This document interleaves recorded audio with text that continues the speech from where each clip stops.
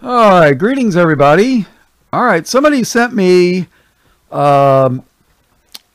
information on the parable of the 10 virgins. 5 were wise, 5 were not so wise. And I never could understand it because it said the wise ones told the unwise ones to go and buy of the oil. So well, let me explain a little bit first. Oil in the Bible, olive oil, was a Old Testament foreshadowing of the Holy Spirit. You may not believe that, but maybe I could explain it a little bit. For one thing, when olive oil burns, and that's what they used to use for their lamps, was olive oil. You stick a wick in it, and the olive oil would burn. It would provide light and heat and warmth, right? Also, the kings of Israel would be anointed. Their heads would be anointed with oil. So King David, he was anointed with olive oil. So, they were to have the Spirit of God, or rule with the Spirit of God, or in the Spirit of God. So, but I guess you could make a whole Bible study on just this point, but just for the sake of argument, olive oil was indicative of the coming of the Holy Spirit. So, with that in mind, let's read chapter 25, Matthew chapter 25, words of Christ in red, Jesus speaking. Verse 1. Then shall the kingdom of heaven be likened unto 10 virgins, which took their lamps and went forth to meet the bridegroom. All right, the virgins are, why 10? Well, the northern tribes of Israel were 10. The southern tribes of Judah were basically, well, you could argue 2, but they were part of Benjamin, Levi, which was the tribe for the temple, and then the tribe of Judah, which was the king tribe. So, 10 virgins, which took their lamps and went forth to meet the bridegroom, the church and Christ, right? And 5 of them were wise, and 5 were foolish. Oh, if you look in the Bible, number 5, according to some Bible scholars and numerologists, 5 is the number of grace. So, but I don't want to make a big, you could look at Bollinger or Ivan Panin or, numbers in scripture. You can look it up and do a study on it. So, 5 were wise, 5 were foolish. They that were foolish took their lamps and took no oil with them. What good is a lamp with no oil to burn? It's basically, it's like a flashlight with no batteries, right? What is it? It's a paperweight, basically. But the wise took oil in their vessels with their lamps. While the bridegroom tarried, the bridegroom's waiting around to go get his bride. They all slumbered and slept. Spiritually, physically. Verse 6. And at midnight there was a cry made, Behold, the bridegroom cometh, go ye out to meet him. Then all those virgins arose and trimmed their lamps. Now, I don't know if any of you know it, but you take a wick and the very, very tip of it near where it burns will turn black with carbon. It'll burn up. So you take a pair of scissors or a knife and you cut the end off so that it'll burn brighter. So your light will be more bright. That's, you trim the lamp. And the foolish virgins, the foolish said unto the wise, give us of your oil, for our lamps are gone out. The oil, the Holy Spirit, for our lamps are gone out. There's a verse in the Bible that says, grieve not the Holy Spirit. I don't know if that applies, but I'm just throwing that out there. Now here's the part that really always confused me. Verse 9. But the wise answered, saying, not so, lest there be not enough for us and you. So here it is, the foolish say, hey, give us some of your oil, wise ones. They said, nope. Otherwise, if we share with you, we ain't going to have enough. So, but go ye rather to them that sell and buy for yourselves. Oh, that's going to be interesting. So, what are we talking about buying? Well, let's take a look.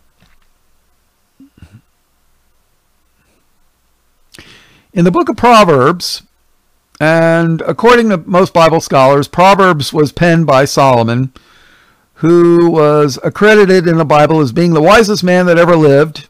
Well, up until the point that Christ was born, right? But Christ was only, well, he was God in the human flesh. So,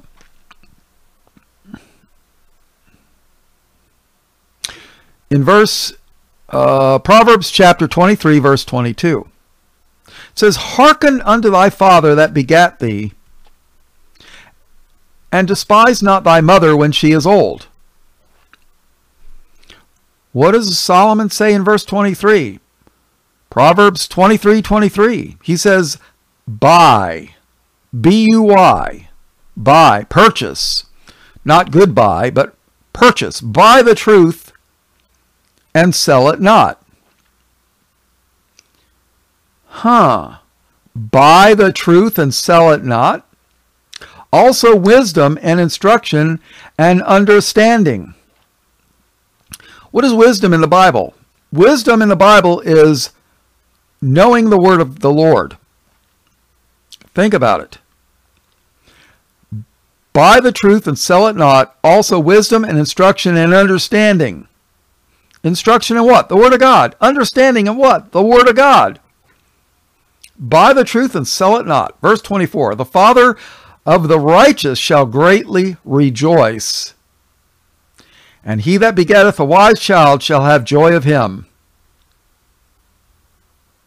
Thy father and thy mother shall be glad, and she that bare thee shall rejoice. Well, that was not my parents when I was young. I'll guarantee you that. So, all right, let's go to Isaiah chapter 55 about buying. Isaiah 55 verse 1.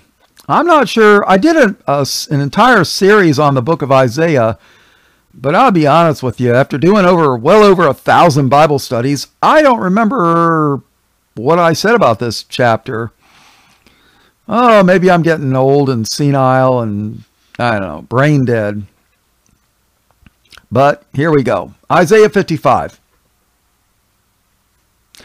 Ho, everyone that thirsteth, come ye to the waters. Come ye to the waters. And he that hath no money, come ye, buy and eat. Oh, wait a minute. It says here, he that has no money, come ye, buy and eat. How can you buy when you don't have any money? Oh, there's good question. And he that hath no money, come ye, buy and eat. Yea, come, buy wine and milk without money and without price.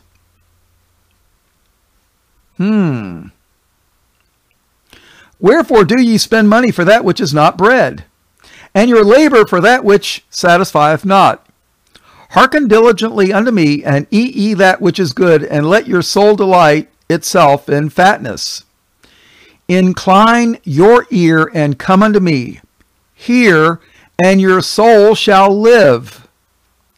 And I will make an everlasting covenant with you, even the sure mercies of David.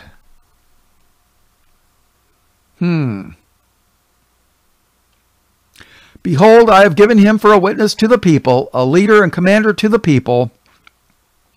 Behold, thou shalt call a nation that thou knowest not, and nations that knew not thee shall run unto thee because of the Lord thy God, and for the Holy One of Israel, for he hath glorified thee. Seek ye the Lord. Good advice. Seek ye the Lord while he may be found.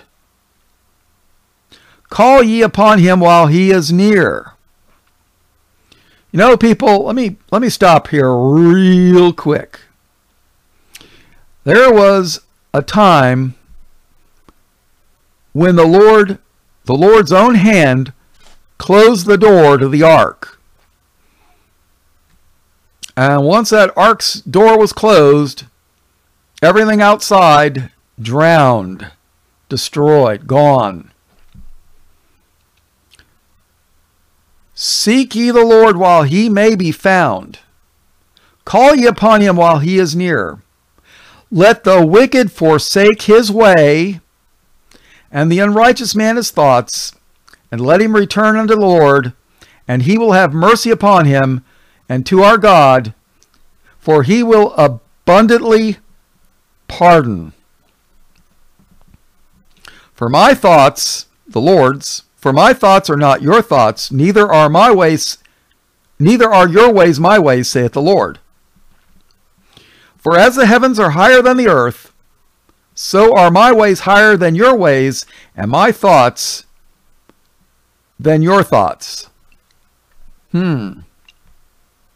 So, verse 1 again. Ho, everyone that thirsteth, come ye to the waters, and he that hath no money, come ye, buy and eat. Yea, come, buy wine and milk without money and without price.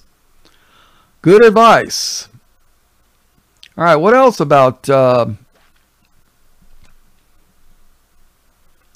buying?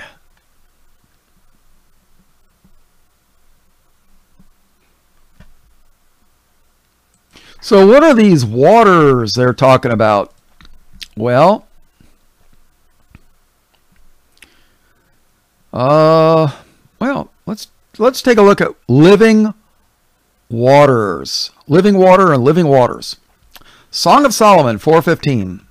A fountain of gardens, a well of living waters, and streams from Lebanon. Jeremiah 2:13. For my people have committed two evils. Not just one, two. Double trouble. They have forsaken me, the fountain of living waters, and hewed them out cisterns, broken cisterns that can hold no water. Living water. What is this living water? Well, we're going to find out soon, but when you got a vessel that leaks, a cup that leaks, you can't hold any water in it, right? That's what a broken cistern is. Jeremiah 17:13. O Lord, the hope of Israel, all that forsake thee shall be ashamed, and they that depart from me shall be written in the earth.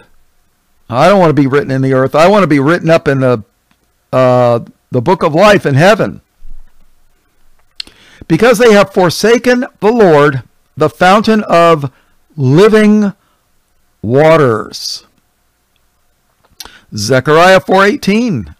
Zechariah Zechariah, Zechariah 14:8. And it shall be in that day that living waters shall go out from Jerusalem. Living waters shall go out from Jerusalem, half of them toward the former sea, and half of them toward the hinder sea. In summer and winter shall it be.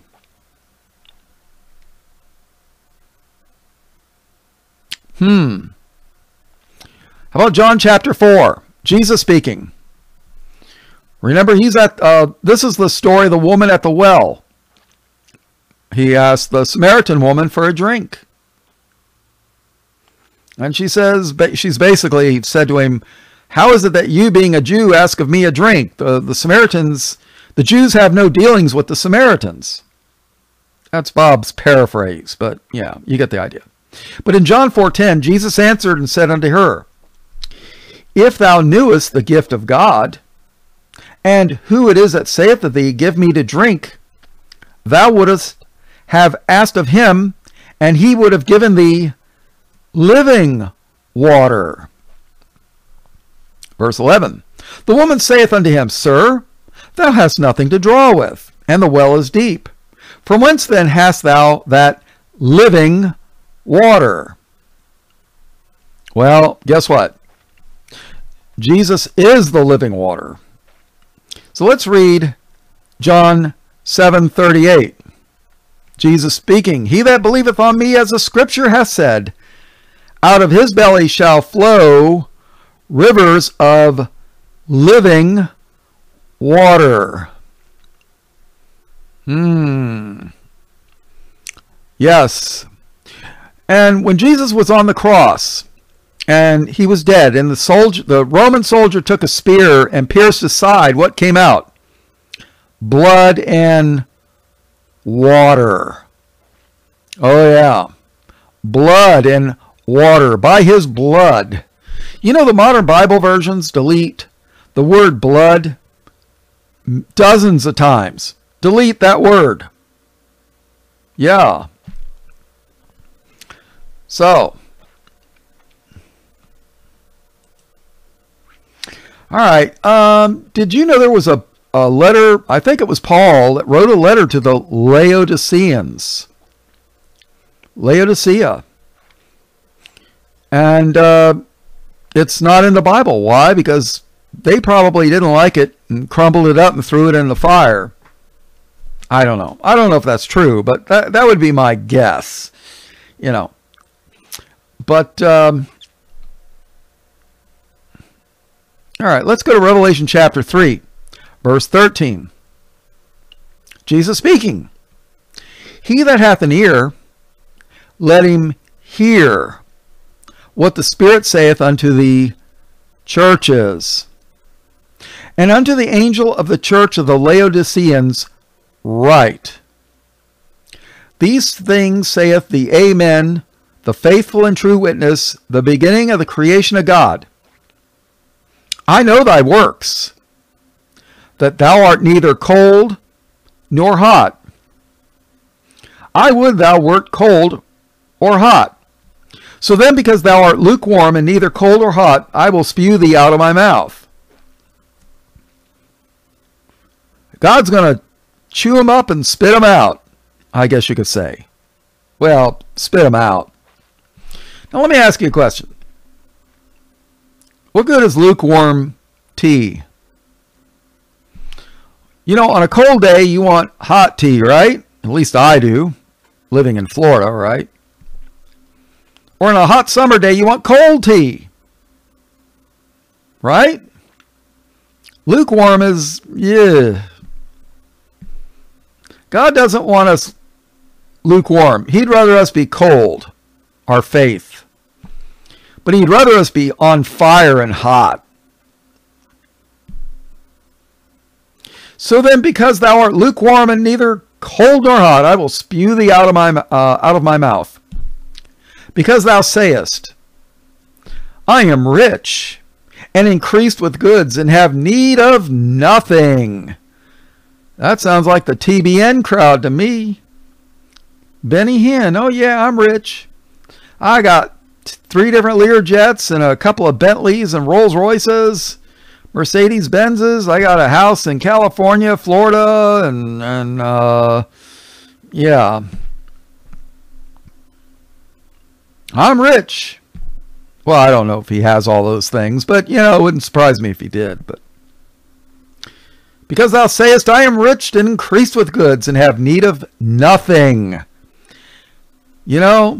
There are actually people that teach that if you're rich, it's because God has blessed you with those things. Whereas, when the Lord, look at the parable of the rich man and Lazarus. The rich man went to hell in the flames. Lazarus was poor, and he was in Abraham's bosom. I guess you could say that was the non-smoking section with the flames. Yeah. No flames, the non-smoking section. The rich man was in the smoking section. Yeah. When God gives you all the things of this world that you want, look out, buddy. Look out. Look out. Because thou sayest, I am rich, and increased with goods, and have need of nothing, and knowest not that thou art wretched, and miserable, and poor. Wait a minute, they're rich. They're rich physically, but they're poor spiritually. And blind. They're blind spiritually. And naked. Why are they got clothing on. How are they naked? They're spiritually naked. They have no cloak. They have no covering for their sin. That's what that means. They're wretched, miserable, poor, blind, and naked. Remember, Christ gives his people a white robe of righteousness, washed in his blood. Their sins are covered. They're not naked. Adam and Eve were naked in the garden after they sinned, remember? Oh, yeah. Listen to the verse 18. After they're wretched, miserable, poor, blind, and naked. Verse 18, Jesus says, I counsel thee to buy. I counsel thee to buy of me gold tried in the fire. You may not know it, but gold is representative of God. Well, take off the L, and what do you got? God. Gold, God. I counsel thee to buy of me gold tried in the fire. Well, you'd have to do some studying in the book of Leviticus. The ark was overlaid with gold. I counsel thee to buy of me gold tried in the fire. Did you know that the sin in Noah's days was covered with water, baptism, essentially? But do you know that when Christ returns, the world's going to be baptized with fire? And I did an entire Bible study on fire. I'm not sure if it's a playlist or not, but and our bad works are going to be burned up. Oh yeah. We're going to be baptized with fire. And if you're interested, you can, read about it or listen to my Bible study on it. That's why I'm saying the Bible is like a cloth, and you got all these threads that all interconnect, and they're all tied together. You just can't pull one out and make it's hard to pull one out and make a Bible study because they all go together. And I like doing topical Bible studies. I like doing that. But, there's so many, I hesitate to say rabbit trails or rabbit holes. There's so many ways I could go and make studies on, but, time is a factor. And not only is time a factor, but, you got to decide what's important and, what to say for later. All right, so let's keep reading verse 18. I counsel thee to buy of me, Jesus, gold tried in the fire, that thou mayest be rich, spiritually rich. What did Jesus say about being rich in heaven? said, "Sell your earthly possessions, give to the poor, that you may have riches in heaven." I counsel thee to buy of me gold tried in the fire, that thou mayest be rich, and white raiment, that thou mayest be clothed, and that the shame of thy nakedness do not appear. Oh, we need to stop right there. All right, in Revelation chapter 7, verse 11. "And all the angels stood round about the throne of God, and about the elders and the four beasts, and fell before the throne on their faces and worshiped God, saying, Amen, blessing and glory and wisdom and thanksgiving and honor and power and might be unto our God forever and ever. Amen. And one of the elders answered, saying unto me, What are these which are arrayed or clothed? What are these which are arrayed in white robes, and whence came they?"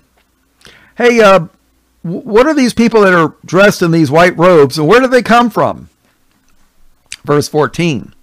"And I said unto him, Sir, thou knowest." Oh, yeah.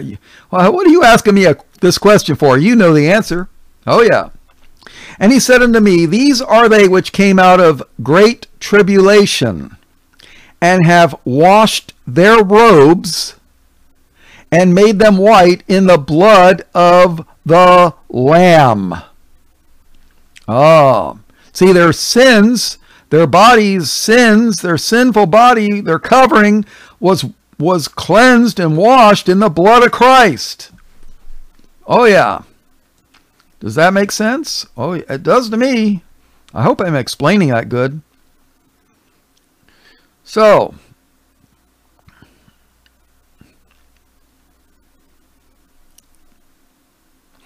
Revelation 19:8, Revelation, "And to her was granted that she should be arrayed in fine linen, clean and white, for the fine linen is the righteousness of saints." All right, let's take a look at white robes. Revelation 3:5. "He that overcometh, the same shall be clothed in white raiment," clothing, "and I will not blot out his name out of the book of life." Did you know your name can be blotted out of the book of life? Oh, yeah. Tell that to the eternal security, once saved, always saved crowd. They don't believe that. Well, that's because they don't bother to read the Bible. You know, these people will take one verse out of context and build an entire demon-nominational church out of it. Yeah. I mean, that's scary to know that your name could be blotted out of the book of life. "And I will not blot out his name out of the book of life, but I will confess his name before my Father and before his angels." Oh, yeah. Let's see, what else? Revelation 6:11, and we'll be done with this. "And white robes were given unto every one of them, and it was said unto them that they should rest yet for a little season, until their fellow servants also and their brethren should be killed, as they word should be fulfilled." See, the pre-trib rapture crowd, they cannot explain this. This don't make no sense to them. See, Christ doesn't come back to redeem his people and his church and resurrect them in their new bodies until the last person who dies for the faith has been killed. But they have the church up in heaven having the marriage supper of the Lamb, and everybody else on earth is getting wiped out and murdered. That is their theology. No. Christ only comes back once at the end of the tribulation. He doesn't come back 1.5 times or 3 times, or however you want to look at it. All right, let's go back to Revelation 3 and verse 18. I counsel thee to buy of me gold tried in the fire, that thou mayest be rich, and white raiment. That thou mayest be clothed, and that the shame of thy nakedness do not appear, and anoint thine eyes with eye salve, that thou mayest see. You're not going to put ointment in your eyes, so this has got to be some kind of a figure of speech, my opinion. And if I'm wrong, the Lord please forgive me. 19. As many as I love, I rebuke and chasten. God must really love me. Boy, he must really love me. As many as I love, I rebuke and chasten. Be zealous, therefore, and repent. That's another heresy going around. They're saying, now this is a church. God's telling a church to repent. And you got people like Stephen Anderson who will tell you the repent means to change from unbelief to believing. So you're telling me this church is an unbelieving church and God wants them to believe now? No, the church believes. They may be lukewarm, they might be cold, but they're still the church. Verse 20. No, repent means to turn from your wickedness. I don't care what Stephen Anderson says. Verse 20. Jesus speaking, behold, I stand at the door and knock. If any man hear my voice and open the door, I will come into him and will sup with him and he with me. To him that overcometh will I grant to sit with me in my throne, even as I also overcame and am set down with my Father in his throne. He that hath an ear, let him hear what the Spirit saith unto the churches. You know, when the Lord says to buy, it looks like it's some kind of a spiritual type of thing, because let's face it, the gift of God is a gift. You don't buy a gift. You might buy a gift for somebody, but I don't know. So let's go back to Matthew 25 and let's see. All right, so verse 6. And at midnight there was a cry made, behold, the bridegroom cometh, go ye out to meet him. Then all the virgins arose and trimmed their lamps, and the foolish said unto the wise, give us of your oil, for our lamps are gone out. But the wise answered, saying, not so, lest there be not enough for us and you, but go ye rather to them that sell, and buy for yourselves. And while they went to buy, the bridegroom came, and they that were ready went in with him to the marriage, and the door was shut. Just like it was on the ark. God's hand closed the door of the ark. See here, God shuts the door. Remember, Jesus says, behold, I stand at the door and knock, and you open it up, and he'll come in to sup with you, and you with him. And the door was shut. Afterward came also the other virgins, saying, Lord, Lord, open to us. Oh, boy, I can make a whole sermon out of this one. In Luke chapter 6 and verse 46, Luke 6:46, Jesus asks a question. And why call ye me Lord, Lord, and do not the things which I say? Why do you call Jesus Lord and you don't do what he says to do? Good question. Why call ye me Lord, Lord, and do not the things which I say? All right, back to Matthew 25:11. Afterward came also the other virgins, the foolish ones, saying, Lord, Lord, open to us. But he, Jesus, answered and said, verily I say unto you, I know you not. Who are you people? I don't know you. Oh, yeah. That's the Bob paraphrase. 13. Watch therefore, for ye know not neither the day nor the hour wherein the Son of Man cometh. So, let's take a look at something here. All right, somebody sent me this in an email, and I thought I would expand on it a little bit, but I'm going to read you what they wrote. And I think it's pretty good. I mean, I liked it, you know, because this parable or story always confused me. I was like, how do you buy oil, the Holy Ghost, the Spirit of God? How do you buy that? You know, but it has to be a spiritual type thing. Are we buying it with our time? Are we buying it with our effort?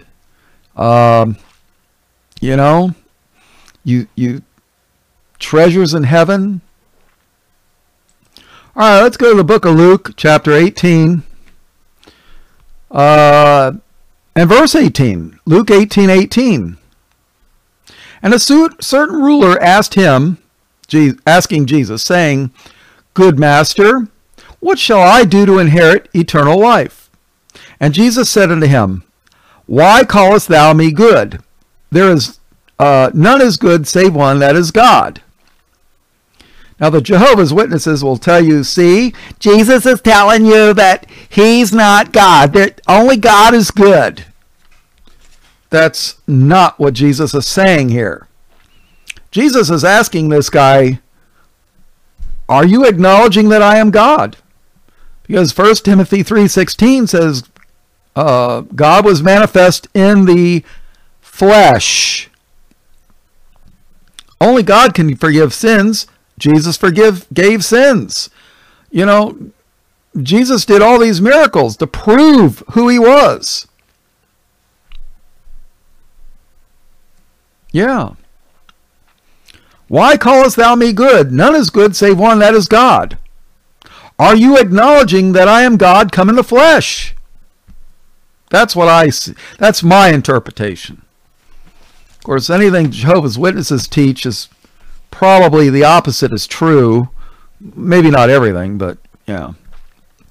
And by the way, the Seventh-day Adventist Church has the same roots as the Jehovah's Witnesses. Oh yeah. So, Jesus is talking to this rich ruler. Verse 20. Thou knowest the commandments. Do not commit adultery. Do not kill. Do not steal. Do not bear false witness. Honor thy father and thy mother. And he said, All these have I kept from my youth up. Okay. Now when Jesus heard these things, he said unto him, Yet lackest thou one thing. Oh, you know, you're almost there, but there's one thing you lack. Sell all that thou hast and distribute unto the poor, and thou shalt have treasure in heaven. Treasure in heaven. And come and follow me.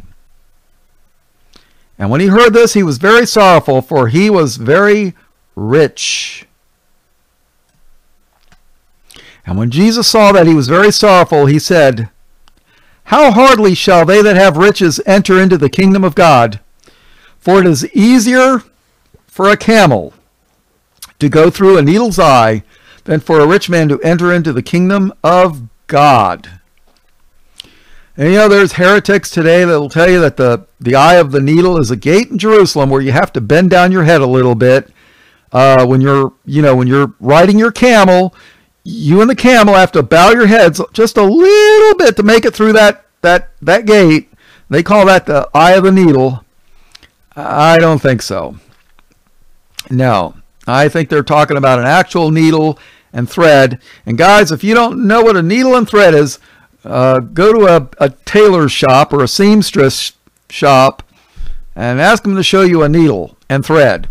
Yeah. Because, well, why is that? Because rich people count on, they count on their money. Well, not counting their money, but they depend on their money. Money opens doors, right? I mean, let's face it. I've seen the ugliest looking guys, fat, ugly, obnoxious, with the most gorgeous girls in the world. Why? Because they had money. Well, probably stole it, but yeah. It is easier for a camel to go through a needle's eye than for a rich man to enter into the kingdom of God. And they that heard it said, Who then can be saved? And he said, The things which are impossible with men, are possible with God. Then Peter said, Lo, we have left all and followed thee. And he, Jesus, said unto them, Verily I say to you that there is no man that have left house or parents or brethren or wife or children for the kingdom of God's sake, who shall not receive manifold more in this present time and in the world to come life everlasting. So when you sell what you have in this world, I guess you're buying treasure in heaven. I guess that's, yeah, something along that. So, I don't know. All right, let's go read what this gal wrote. The parable of the 10 virgins. Quote, 5 of them were wise, born again, spirit-filled followers of Christ who were on fire for the Lord and continued to read and study the Holy Scriptures and remained ready and prepared for the Lord's return. 5 of them were foolish, lukewarm Christians who were worldly, and did not care to read and study the Holy Scriptures, so they were not prepared for the Lord's return. They that were foolish took their lamps, the Word, Holy Bible Scriptures, and took no oil, no light, no Jesus, no Holy Spirit with them. In Psalms 119 and verse 105, Thy word is a lamp. Thy word is a lamp unto my feet, and a light unto my path. Is the light oil? Is the oil light? The oil creates light or keeps it burning inside the lamp. Jesus is the light of the world, and Jesus is also the Word. But the wise took oil, Jesus, the light of the world, Holy Spirit, in their vessels, the body temple, with their lamps, the Word, the Holy Bible. And the foolish said unto the wise, Give us of your oil, for our lamps are gone out. Lukewarmness. We want what you have. How did you become on fire for the Lord? We want to be born again and spirit-filled, for the Lord has returned. But the wise answered, saying, Not so, lest there be not enough for us and you, but go ye rather to them that sell. Go back to your fake pastor and buy for yourselves.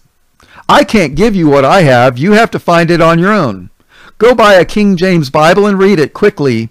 You should have been reading and studying all this time and following the Lord Jesus to be prepared for his return. Go and figure it out quickly. And while they went to buy, pray, repent, read, study, ? The bridegroom came, and they that were ready went in with him to the marriage, and the door was shut. The true born-again, spirit-filled Christians were ready and went with him to the marriage. Oh, yeah. Afterward came also the other virgins, saying, Lord, Lord, open to us. But he answered and said, Verily I say unto you, I know you not. You didn't care about me. You didn't want to follow me. You cared about your soap operas and baseball and money and your boat and vacations and your job, etc. You didn't have any time to spend with me or my word, reading or studying or preparing. Oh, yeah. And then Matthew 8:12, but the children of the kingdom shall be cast out into outer darkness. There shall be weeping and gnashing of teeth. These are not the devil's kids. These are the children of the kingdom. Revelation 3:16. So then, because thou art lukewarm and neither cold nor hot, I will spew thee out of my mouth. Revelation 7:23. And then will I profess unto them, I never knew you. Depart from me, ye that work iniquity. What is iniquity? Lawlessness. God's law. You know, what did God say? The 2 commandments? Love the Lord and love thy neighbor. On these 2 commandments hang all the law and the prophets. Somebody sent a memo to the Seventh-day Adventist Church because they don't believe that. No. So, Excellent Bible study, by the way. I'm going to call you PJ. PJ, very excellent. Yeah. So I hope you enjoyed this. This is the most reasonable explanation of buying oil that I've ever heard. So I don't know. Trust me, people, there's a lot of things I do not know in the Bible. And, you know, when I get it all figured out, I'll let you know. But don't count on it in this life anyways. So, all right. All blessings, praise, glory, and honor in Jesus' precious name. Amen.